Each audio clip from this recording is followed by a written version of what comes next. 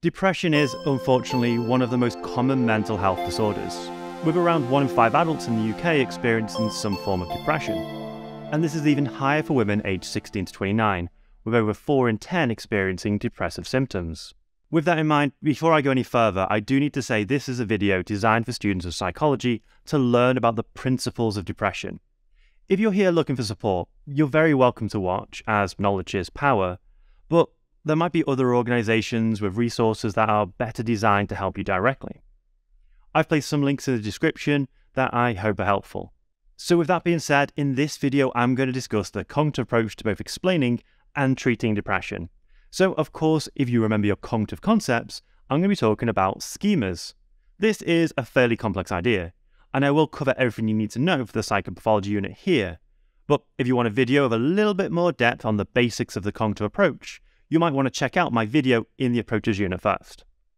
Psychoboost.com, over 170 videos to help you with your qualification, and Patreon supporters can access bonus resources, tutorial videos, and the Discord channel. The cognitive approach to explaining depression.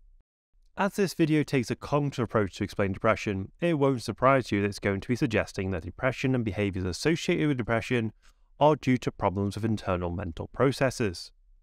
So this means depressed people's thinking is disturbed, or put another way, their cognitions are in some way broken or maladaptive. You may remember cognitive psychologists use a term called a schema. A schema is a mental framework built from experience, and we use them as a mental shortcut. They're a way of quickly understanding the world and objects in the world. This means it doesn't take too much mental energy to decide how to respond to a range of situations. We have schema for objects in the world, and a simple example I used in the cognitive video was a schema for a chair. We have a set of expectations about what a chair looks like and what it can do.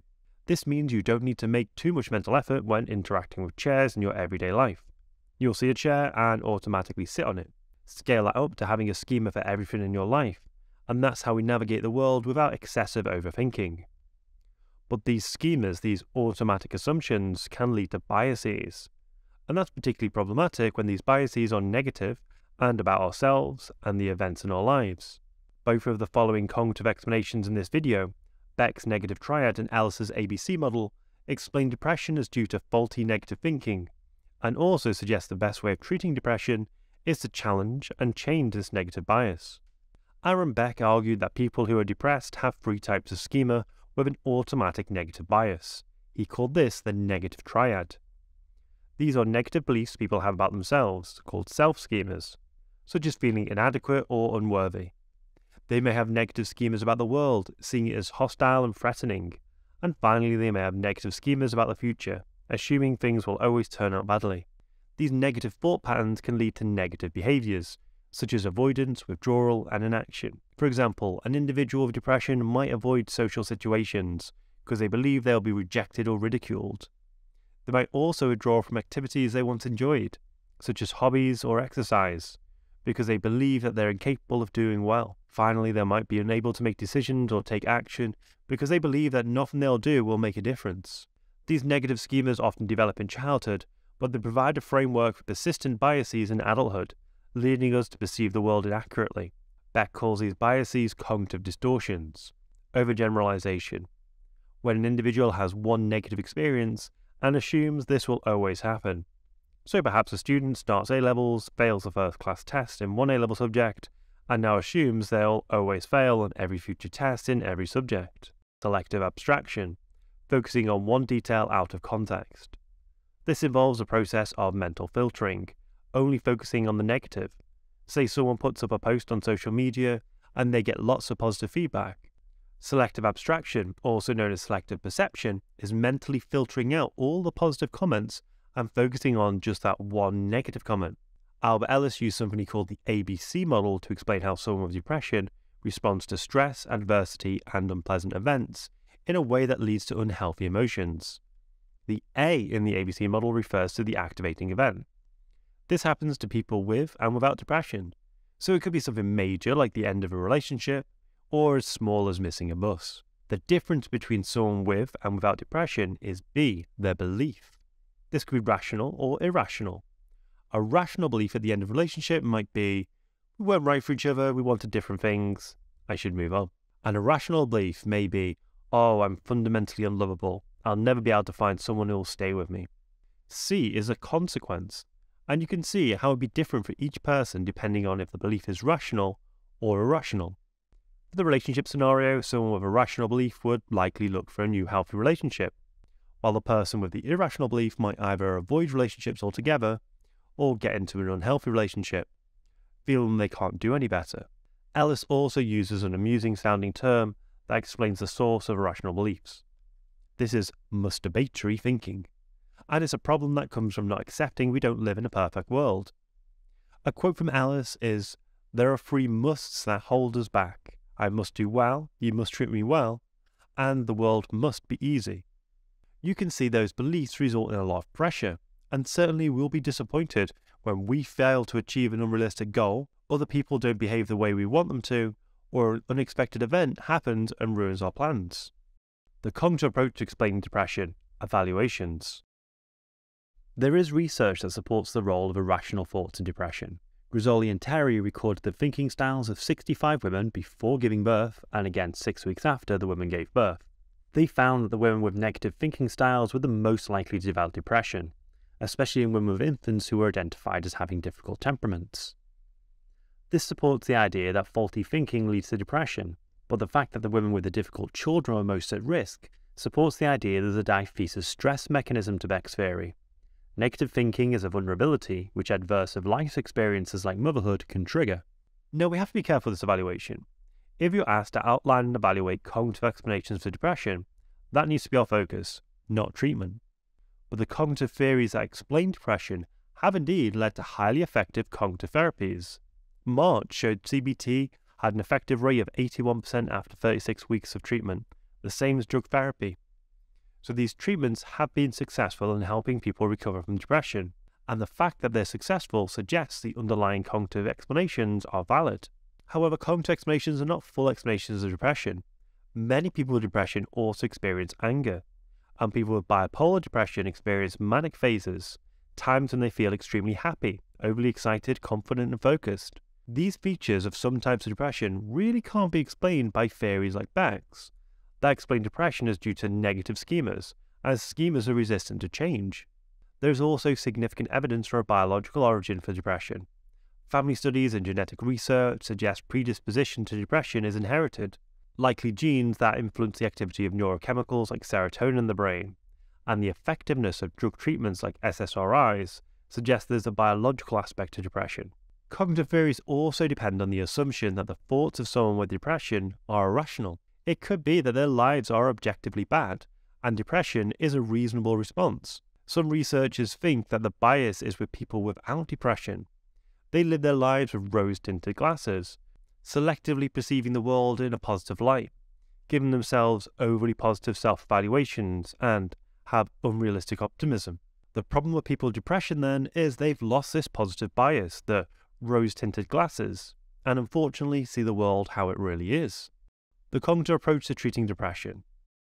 As the cognitive explanation for depression is negative schemas lead to irrational thoughts, well, it makes sense that the cognitive strategy to treat depression is to change these schemas and challenge the irrational thoughts. There are 2 cognitive therapies, Beck's CBT and Ellis's REBT.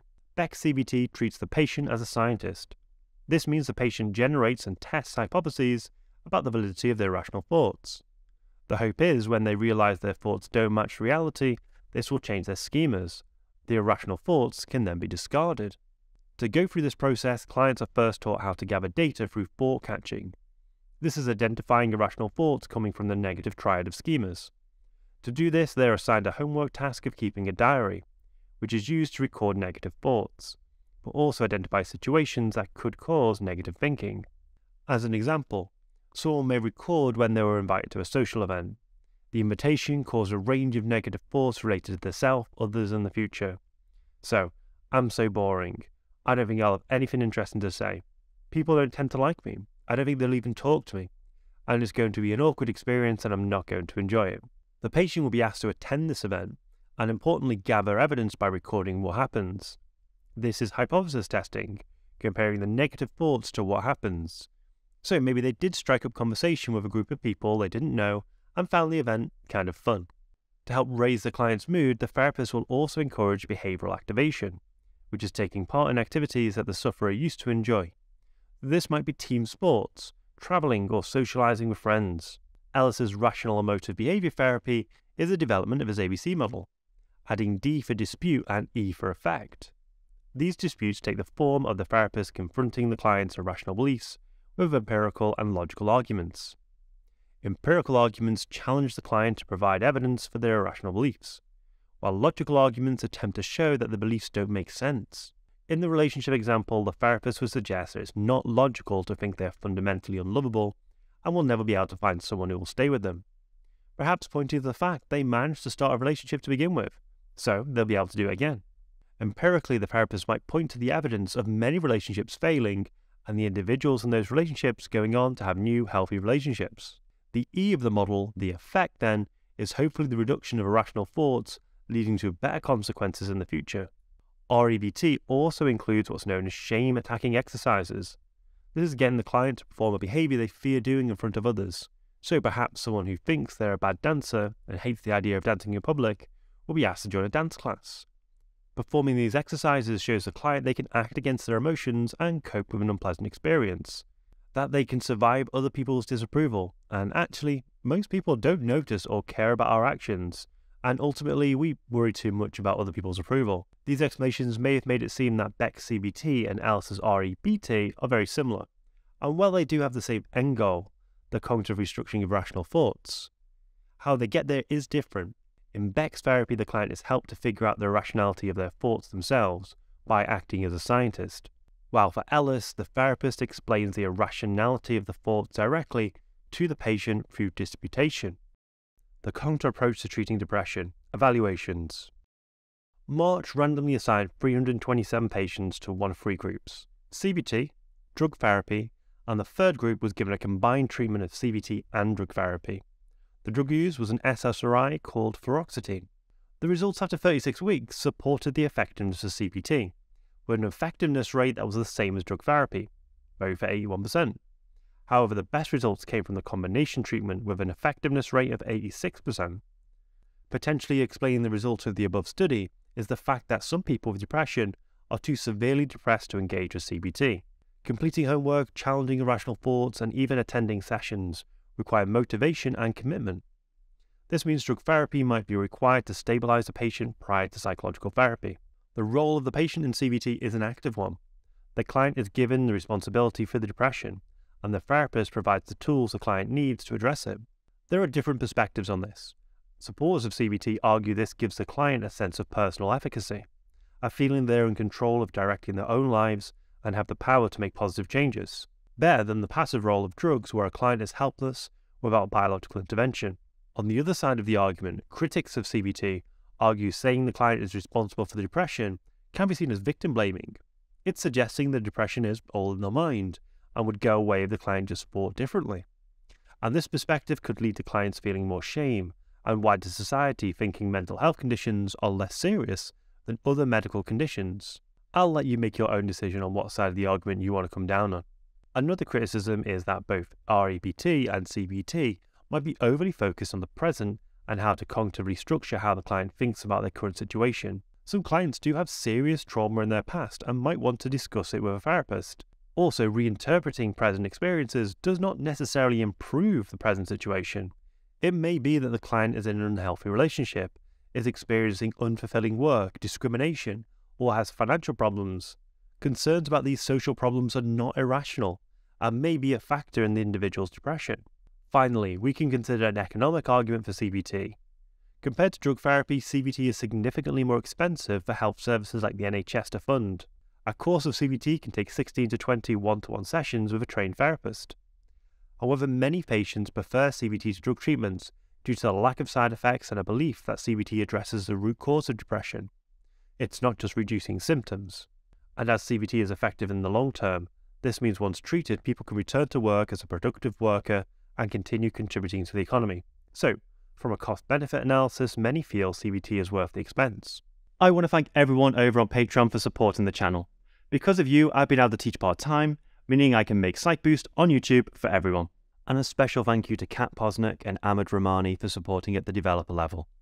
I do have extra resources that are exclusive to my patrons, so if you decide to sign up, you can grab those over my website. And these include over 100 exam question tutorial videos, of course including questions on the Psychopathology unit. I hope this was helpful, and I will see you in the next PsychBoost video.